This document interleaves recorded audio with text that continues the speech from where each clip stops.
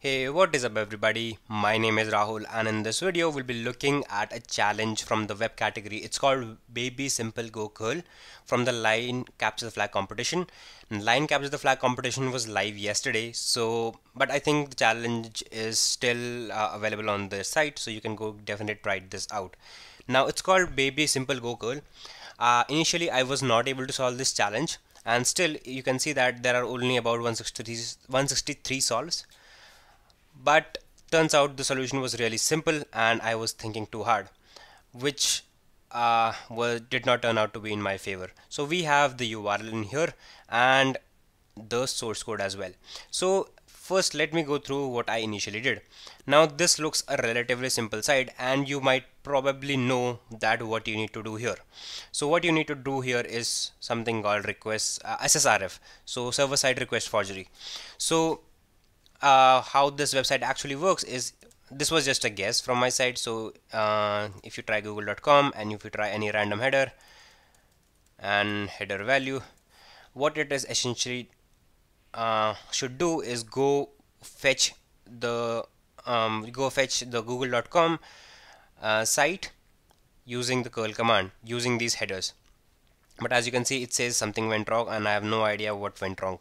So this was my initial hunch. So what I did was 127.0.0.1, but I did not know what to look for. So this is the first problem in here.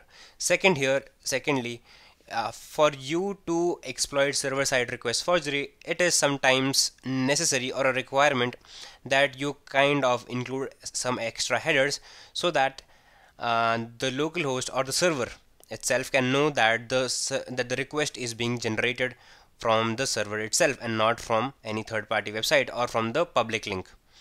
So what we kind of do is we introduce some headers 127.0.0.1, but turns out this will also not work and you'll get something went wrong. So even if I were to type in flag, again you see that something went wrong. So So what can we do here now? So the thing that we can do here is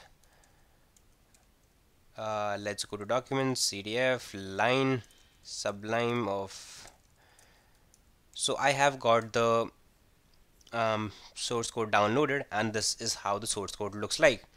So looking at the Docker file, you can see that it exposes port 8080.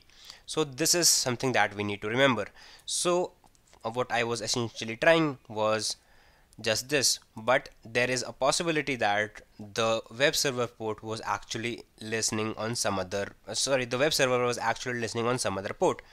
So if you do not specify this, it will by default go to port 80, but if you were to specify this, it will go on port 8080. If you try curl, it again says something went wrong. So what could go wrong in here? So let us just try this in here, copy the value and try to curl this. It says something went wrong. Now what if I were to manually introduce the header? You'll see that you get the flag right away. So my guess here is that it was not actually checking the headers in here. So this is one of the reasons why this did not work. So this is the first reason first way for you to get the flag. Now the second is something really fun and I definitely think you should try it out. It will definitely help you learn a lot. So here is the source code and it just says in the last that if you just try to access the /flag in here, you should get a error message which is, you are guessed, this is only for host. So by host it means local host.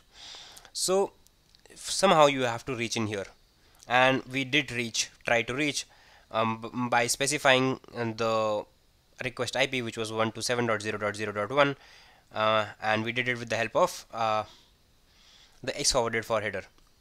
But there is something, but then why did they kind of get these parameters? It doesn't make sense, right? But it will in a short while. So if you see here, if you go to this GitHub page, you'll see that there is something called Gin and you might not think you, because this is a very big GitHub repository, what you make use of is X forwarded. And if you see in the commit history, you will see that there is something called X forwarded prefix. Now this is what got me thinking. So if you look here, you will see that there is a X forwarded prefix get parameter that is being passed. So what if I were to go in here and just remove this part, for append it with a slash and X forwarded prefix, and let's just enter slash flag. This did not work as expected. So what I think I'm getting is the slash. So let's just append one more, and you will see that we get the flag right in here. So this kind of explains or proves that sometimes it might be necessary for you to dig into some of the GitHub files and the repositories that are being referenced in the actual source code. So thank you guys, this is it for the video.